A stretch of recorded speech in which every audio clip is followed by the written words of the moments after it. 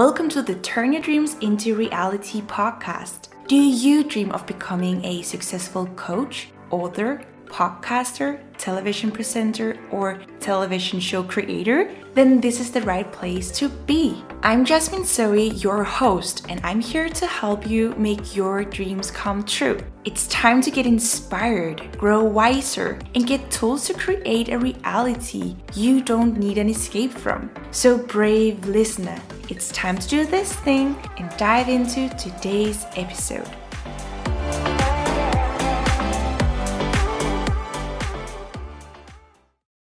How to handle a being out of breath while recording a podcast episode situation.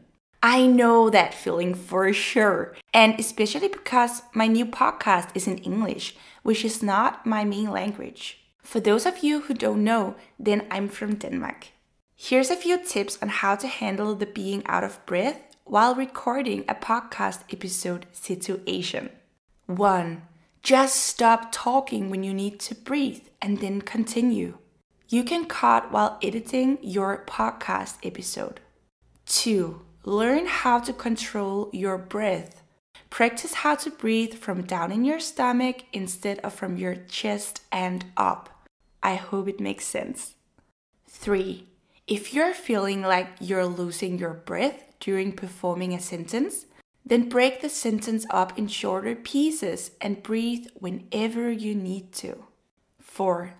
Be very aware of starting on a new word while doing this, so you don't stop in the middle of a word or you start to record in the second you begin on your word.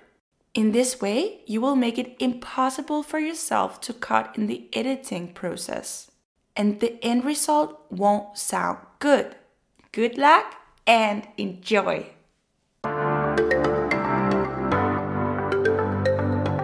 Thank you so much for listening, and I'll see you in the next episode. You just finished listening to an episode on the Turn Your Dreams into Reality podcast.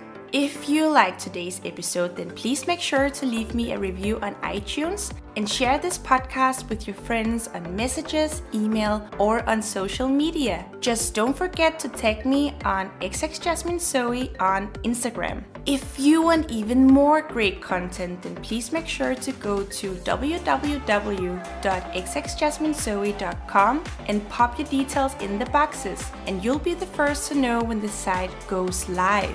Until next time, keep dreaming, because every great dream begins with a dreamer. And remember that almost all of our dreams can come true if we have the courage to pursue them.